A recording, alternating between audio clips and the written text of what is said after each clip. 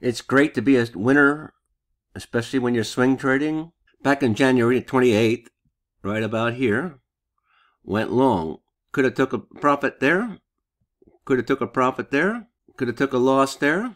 And a loss there. But instead, after 66 days, I got out. And because I trade options, I got out with a pretty good sizable win.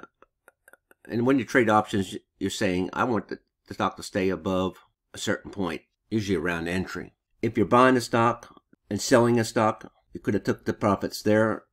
And what would have told you that? Coming back around with the RSI, coming back around on the RSI. Now you would have lost a little bit because you would have got out around here on this run.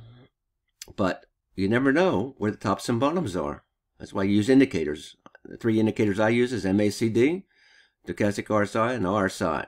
If I invested $1,000 and not used options, I still would have made $118, which is 11%, almost 12% profit. Sweet. Now, a few days ago, I have a stock signal, the MACD below the zero line, and a crossover, the stochastic RSI, coming back around over its 20, and the RSI within a few bars of it, coming back around over to 30.